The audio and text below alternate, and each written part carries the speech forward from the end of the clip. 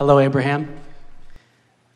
My understanding of your teachings is that thought stimulates vibrations, which stimulates emotion, which stimulates... Thought is vibration. Okay.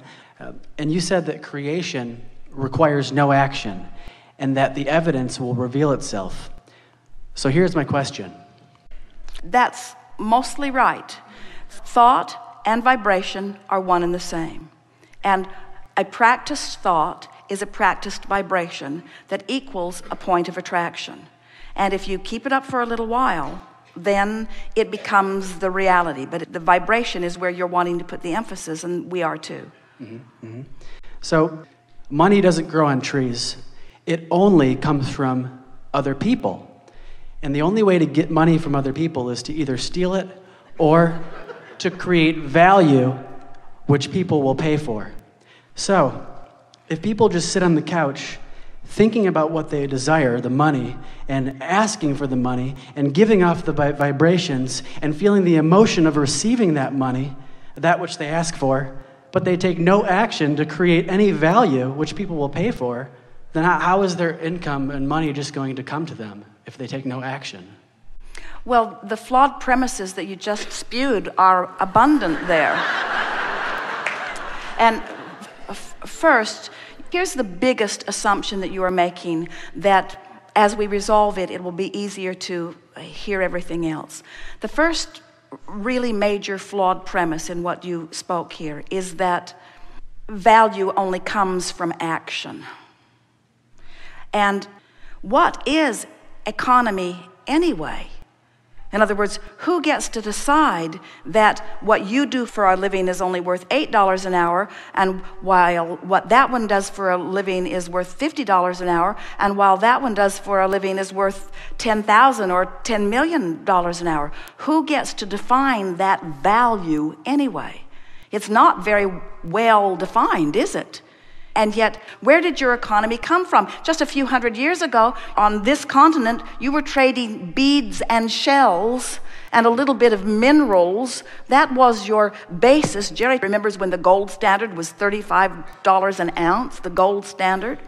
And everything was supposed to be sort of measured against that gold standard. There are no standards like that remain consistently. Who gets to define value? You're going to come round to understanding that the only true value that you can ever reap the reward from or experience the benefit of is the value of alignment with this energy that creates worlds. What kind of monetary value do you put on that? Do you ever hear anyone say, well, I've been so well for so many years, and there are so many people out there who are sick, and I've been using up all the wellness value for so long that I've decided that I'm going to be sick for a while to allow more sick people to be well, because I've been getting more than my fair share of wellness. You never say that because you don't see it as a pile of something that can be divvied out. You accept that as a vibrational relationship in some way. You haven't really defined it. Humans say, well, that one's just unlucky in sickness and that one's just lucky in wellness.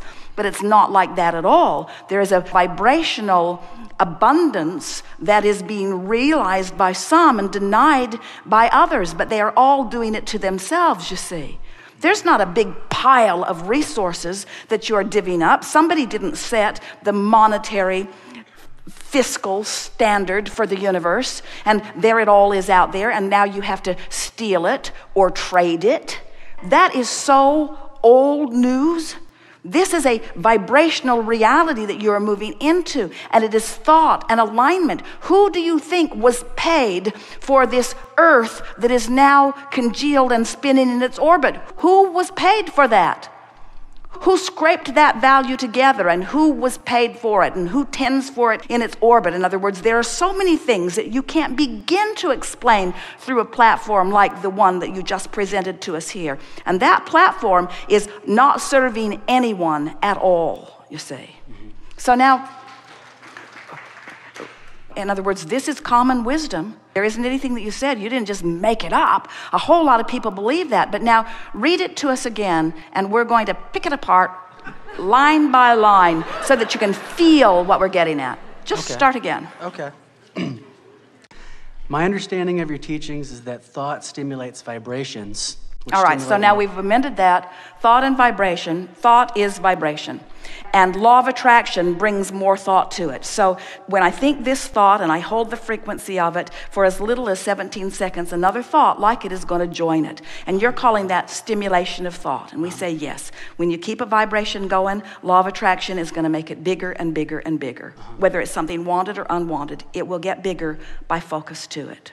And so you don't have to do anything. You can just sit there. You have to focus. Sit in a chair and focus like this. And money's going to come. But wait. Don't get there too soon. Focus, but focus is doing something. Focus is harnessing the energy that creates worlds. In other words, that's like saying, you don't have to do anything. You just have to focus. And then the world will come into being. Somebody did something. Somebody did something. Somebody focused. Focus has value.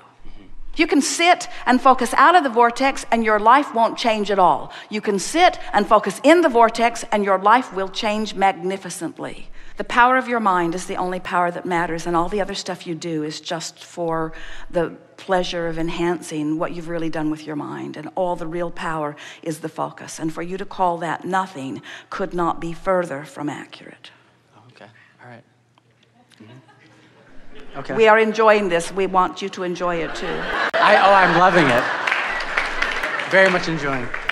Okay, so continuing, most people would like enough passive income, but it's not about the action that you offer. It's about the alignment with the dream. It's about the alignment with the real resource. We're talking about tapping into the energy that creates worlds and flowing it through your experience.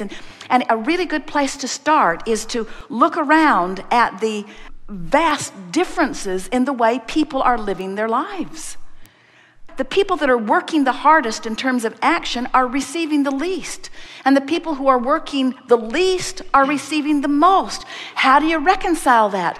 Most don't. Most just say that sucks. Most just say there's injustice. Most just say, let's take the pie and split it up again. Let's take the pie and split it up again. Let's take the pie and split it up again. And it does not matter how many times you split that pie up.